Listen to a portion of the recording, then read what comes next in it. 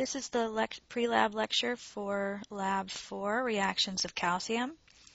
Last week in lab you dealt with percent composition, where you started dealing with the chemical formulas of compounds and dealing with the mathematical conversions there.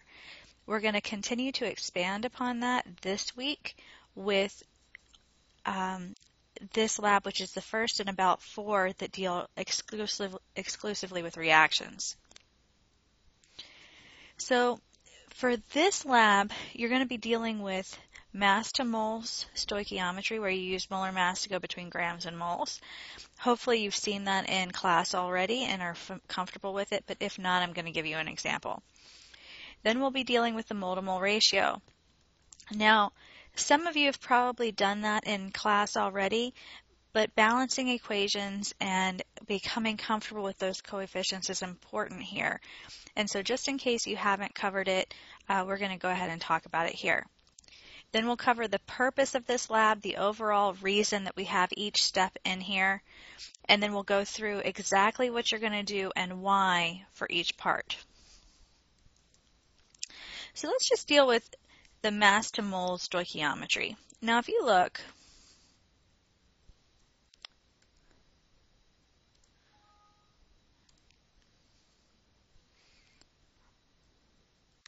let's pause this while I find it. Okay, so what we're going to be doing is converting between grams and moles using the molar mass. And in your pre-lab you have this nice little table set up to kind of explain how to do that. But say, for example, on the periodic table, we're going to be dealing with calcium. So we'll deal with calcium a little bit. Calcium has the atomic mass of 40.0. Now, this mass is in units of grams per mole. It's on the periodic table to indicate that is its atomic mass. Every time you have 40.0 grams, you have 1 mole. Or 1 mole is going to have exactly 40 grams of calcium. If you were to look at carbon, carbon has got 12.01, and so on. I think magnesium is something like 24.3. And you have your atomic masses there. Well, generally, in lab, you're going to be measuring out grams, not moles. So on the scale this week, you measure out some amount of calcium. For math purposes, I'm going to use a larger quantity, but the concept is still the same. So on your scale, you're going to add in a couple chunks of your calcium, and this calcium is going to have a mass. So maybe you have 1.0 grams. That's more than you need, but it'll make my math easier. So you're going to record this as 1.0 grams, or however many decimal places you have. You want to have the right number of sig figs. But generally, we like to talk about things in terms of moles. And so we're going to set it up so that this 40 grams per moles will cancel and leave us with units of moles. So to do that, I'm going to pick grams of calcium down here and 1 mole up here.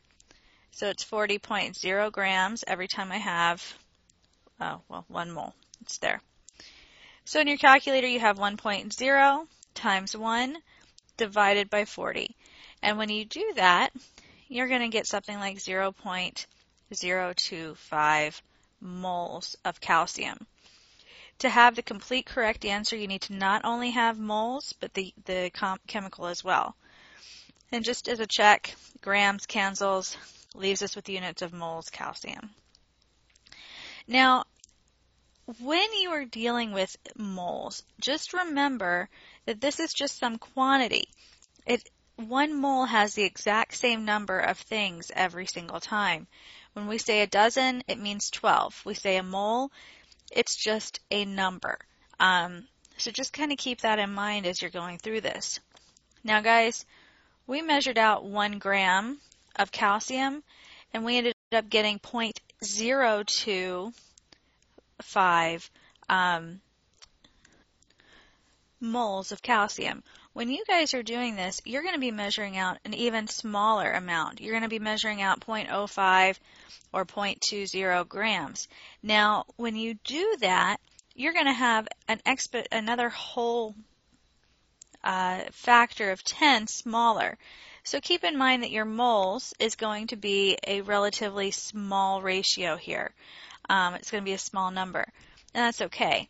So to go between grams and moles, you're just going to set up your molar mass to be down here, and your moles goes on top.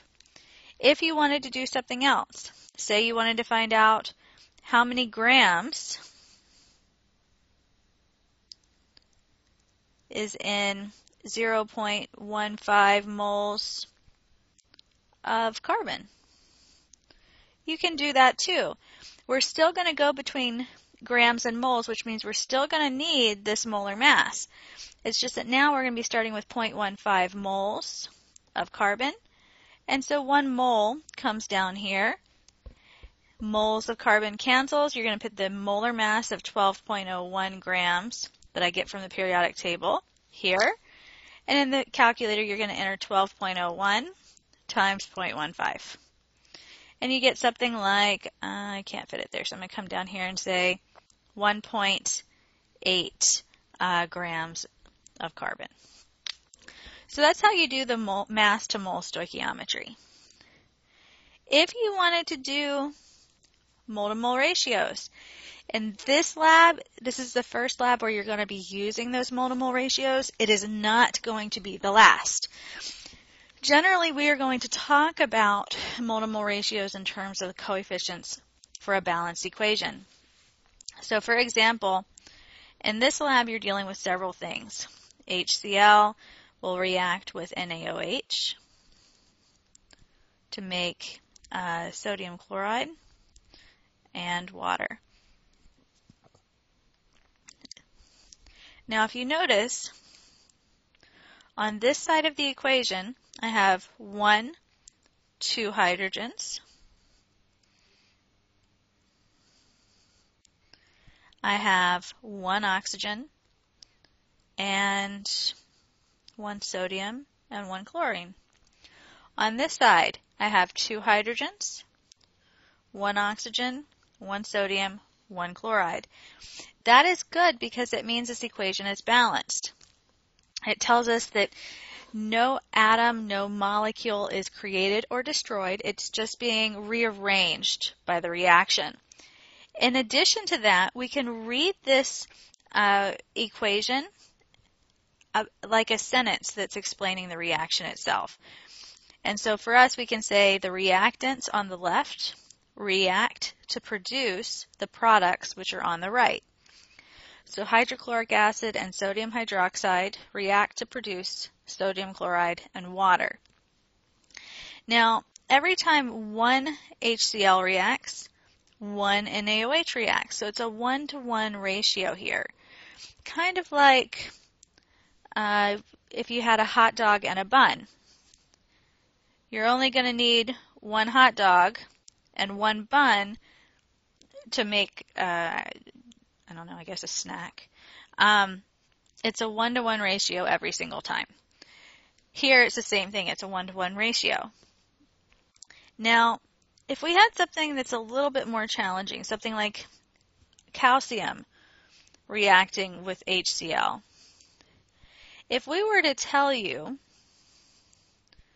that calcium is going to form a compound with chlorine, you guys should know, ion number, charge, total, that if you have calcium and chlorine, calcium is in group 2, so it should be a 2+ charge.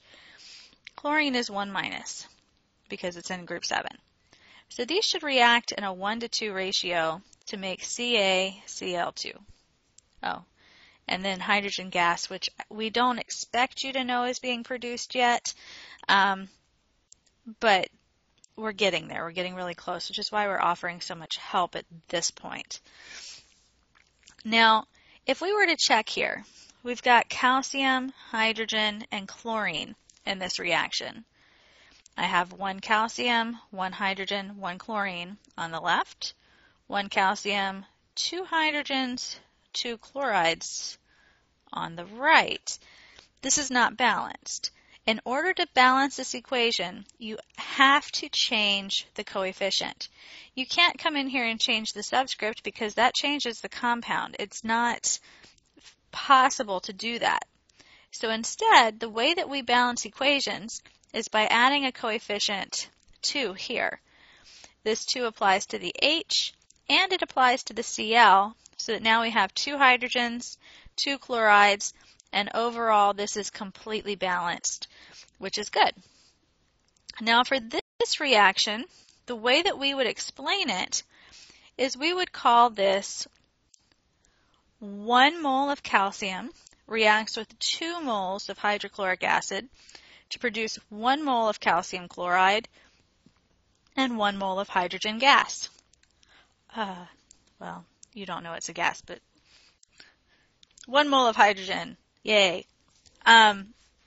So this is going to tell us our mole-to-mole ratio. And so say, for example, you have the grams of calcium. You weigh out some number of grams. You can easily convert to moles using the molar mass of calcium, which is 40 grams per mole. Then, if you wanted to talk about something like calcium chloride, or you could talk about HCl, or you could go convert to something else using the coefficients in that balanced equation. So every time you have 1 mole of calcium, you know according to this reaction, 1 mole of calcium reacts to produce 1 mole of CaCl2. So you end up with 1 mole of your product. If you have 0.25 moles of calcium, you could look at your reaction and say, oh, well, every time I have 1 mole of calcium, I produce 2 moles, or I use 2 moles of HCl. So I'm going to have 0.50 moles of HCl that I need to use. It's all about this ratio. It's all about the mole-to-mole or the coefficients. And so just kind of keep in mind as you're working through this lab that you're doing 2 different steps. You're converting between grams and moles, and you're going to be going between 2 different substances using that mole-to-mole ratio. So for this lab, you are again expanding on your ability to do dimensional analysis with grams, moles, and the beginning part of stoichiometry where you're talking about converting between 2 different substances using that mole-to-mole ratio. Then you are going to work on how calcium reacts and how the products are going to form and so on. And then because this is the first lab where you have more than one dangerous chemical, it's really important that you are completely safe and you are completely prepared for this lab. So let's just talk about what you're going to be doing in Part A. In Part A, you take a small piece of calcium. It doesn't tell you a weight. You don't need much, to be honest. Actually, let me do it this way. I need more space. You are going to gather a beaker. I forget what size because my procedure isn't open. And you're going to fill it with water. When you do that, you have the potential to get a reaction. Remember last week in the percent composition lab, we told you guys that the metals, calcium and magnesium, react with water, and just to be very cautious when handling them. So you're going to do the same thing this week, okay? Here you're going to have a beaker of water, and you're going to essentially do the exact same thing you did last week. You're going to have a test tube instead of a graduated cylinder. You're going to fill this sucker all the way to the top with water so that it's all the way to the brim. Then you are going to, in a very scientific way, cap this with your thumb. That's a thumb. Kind of looks like a thumb, right? Invert it so that your test tube is now upside down and it's got all the water. Hopefully you don't see any bubbles here, okay? You want this to be completely full of water. At the same time that one of you is preparing this and getting wet, at this point there's no danger because there's no metal here. This has to be set up before you go any further. So at the same time that you're setting up this, your lab partner, or you, depending on who's assigned, is weighing out, oops,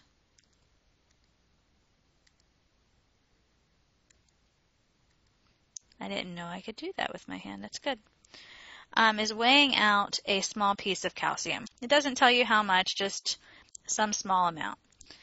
So then you're going to come over, and once you have this set up correctly, you're going to dump that small piece of calcium in here. It takes a couple of seconds, but after you have the calcium in here, you're going to move the test tube so that the opening of the test tube, you don't need to move it down, you just need to hold it slightly above this piece of calcium. Because what's going to start happening is you're going to get some bubbles that start to form. And so as the bubbles form, you want to collect them in the test tube. And it's really, you're not quantifying it because you're not using the graduated cylinder here. It's more a matter of seeing that this is a gas-producing reaction or it is definitely reacting. And it's just a way to build into the next lab, which is types of reactions. So just kind of collect your gas. And when that's done, you are going to test this paper or this water with litmus paper. Now, litmus paper is really cool.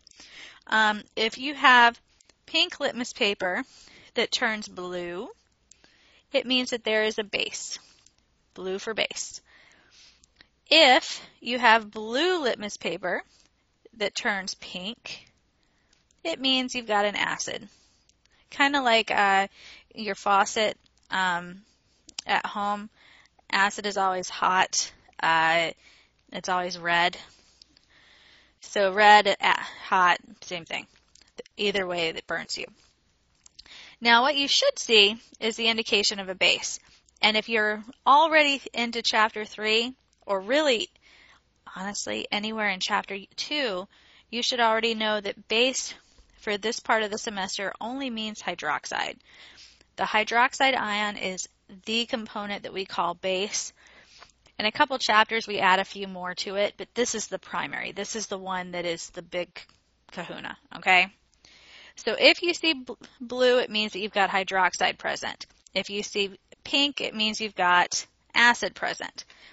And so when you're dealing with this, calcium plus H2O reacts to make something.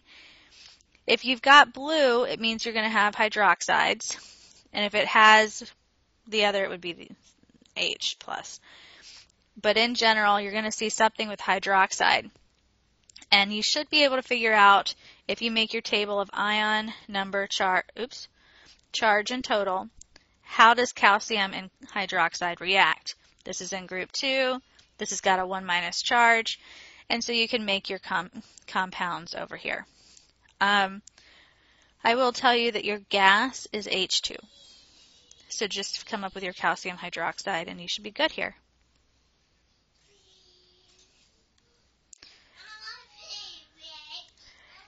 Emma? Thank you.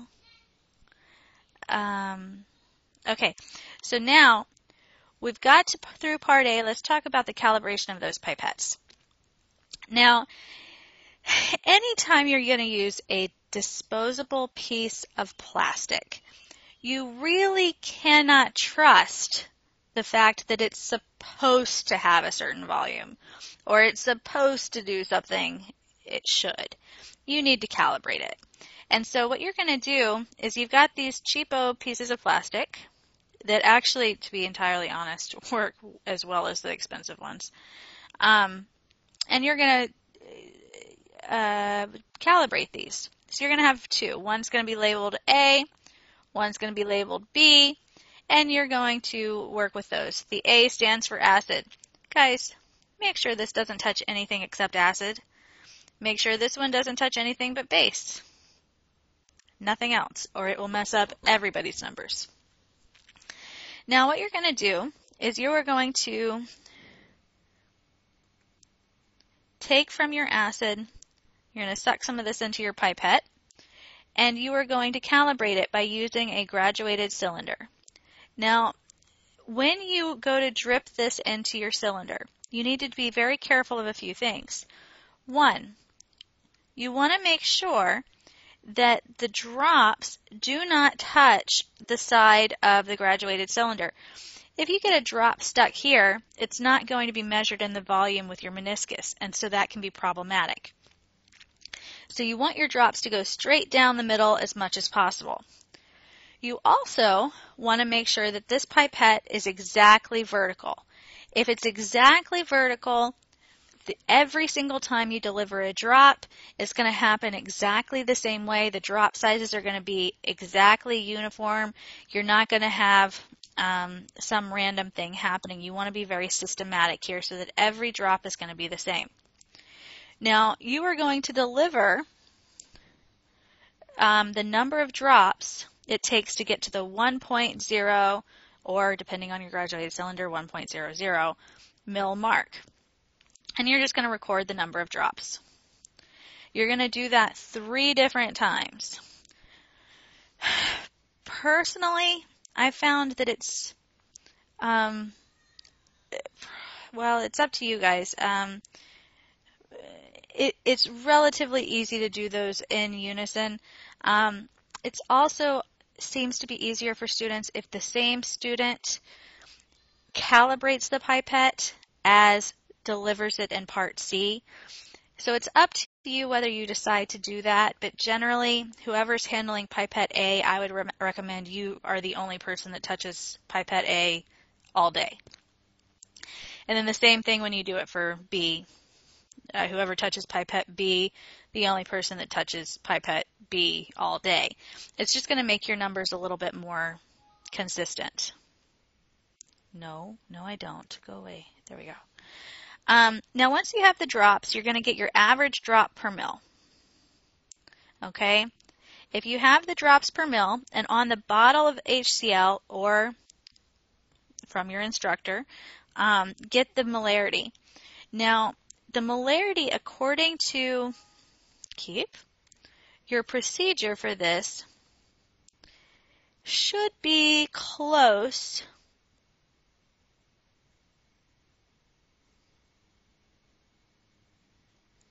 to 5.0.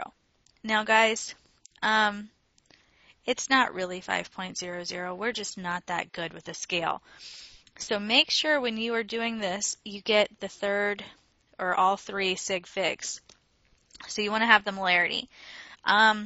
For our purposes, I'm going to call this 5.00, and maybe it takes you 22 drops to reach 1 milliliter.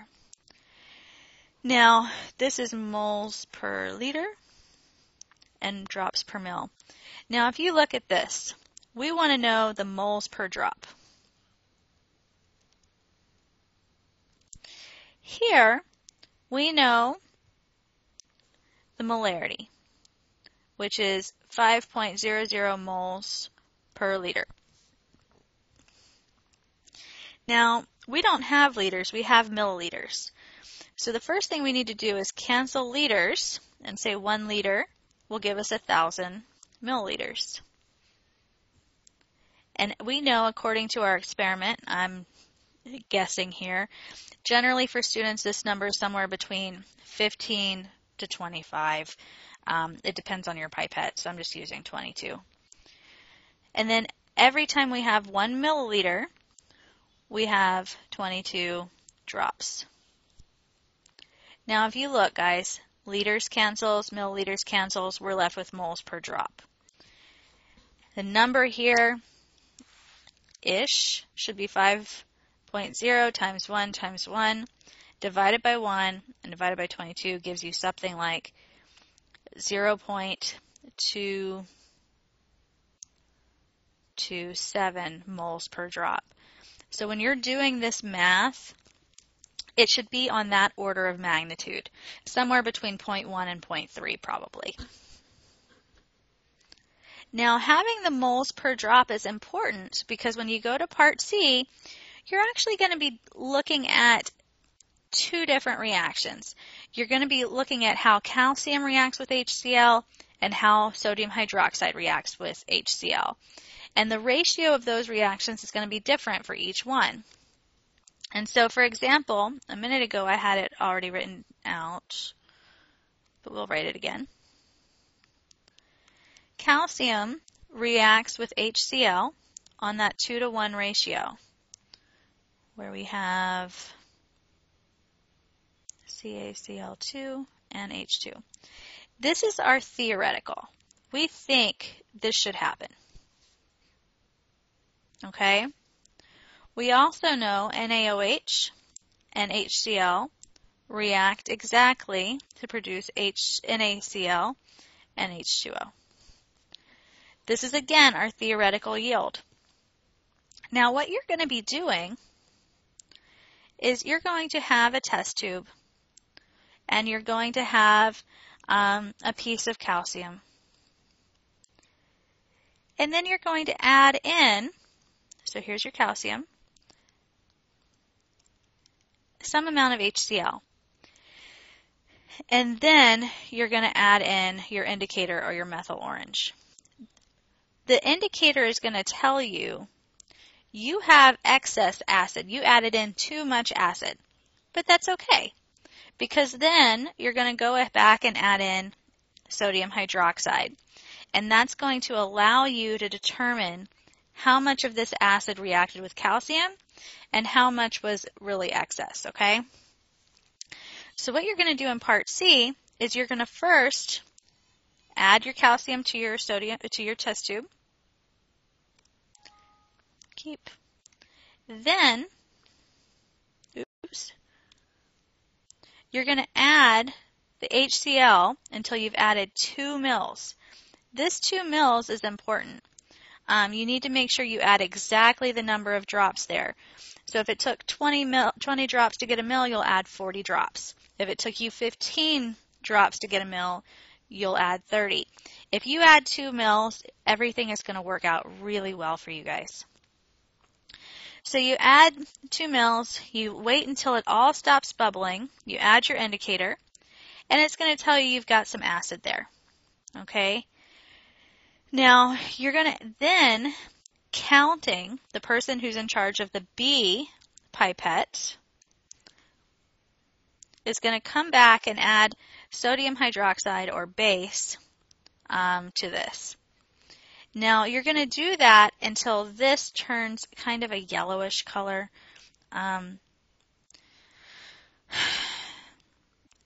It's an indication that everything has reacted just so.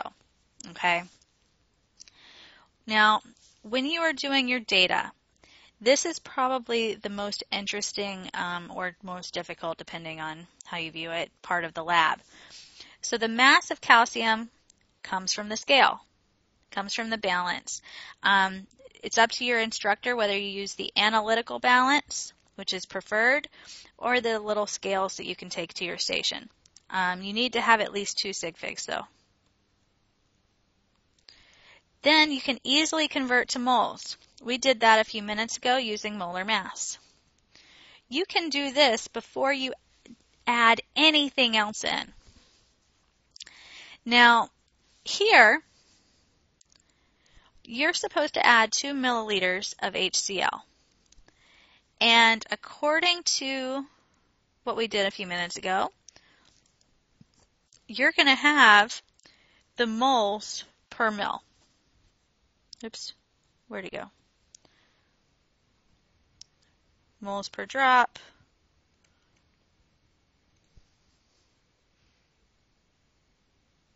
Yeah. So you're going to have the moles per liter, which you can convert to moles per mil, or you have the moles per drop multiplied by the number of drops you add. That's probably the better way. So you're going to add the moles per drop multiplied by the drops added. And that's going to give you your moles here. Now, ideally, you're supposed to add 2 mils, but that way, if you add an extra drop or something, you'll still have the right number. So make sure when you're showing your calculation for full credit, you're using the moles per drop from the previous couple pages multiplied by the exact number of drops you added. Now, here's where it gets difficult. For a lot of people, you want to continue on reading from left to right, and that's just not possible here. So instead, what we end up doing is coming and starting at this side of the table. You're going to know how many drops of NaOH it took to reach that yellow color. And because you know the moles per drop for NaOH, you can multiply to get the moles of NaOH added. Now, this is the hardest part of this lab, and it's like this for a reason, I promise. The moles of NaOH that are there react with the HCl that's left over after the calcium reaction. So these two numbers, this column and this column, should be the same. Same as here. Now then, let's use purple. You have the total HCl and you have the excess. So if you take the total and you subtract the excess HCl, you get the HCl that's used to react with calcium. And so this column minus this column gives you this column right here. Okay? Now the great thing here, guys, is that if the reaction works, your experiment works, then the moles of calcium you had and the moles of HCl used in the calcium reaction should be in that same ratio. So if you go back to, there it was, there's a 1 to 2 ratio here. Hopefully, you will see a 1 to 2 ratio here as well. We don't know if that's actually going to happen. Usually it's more like 1 to 1.9 or 1 to 2.1 just because of errors in the experiment. But for the most part, it works out pretty well. Make sure before you leave, you have all of the class data entered. It is a little bit longer because it's meant to show you how to practice with stoichiometry. But guys, check with your lab instructor. Most lab instructors are okay with only seeing one calculation. So if you show the calculation for this trial, you can just do the work here and not worry about showing it. But check with your lab instructor. Hopefully this helps, and I'll see you in lab. Keep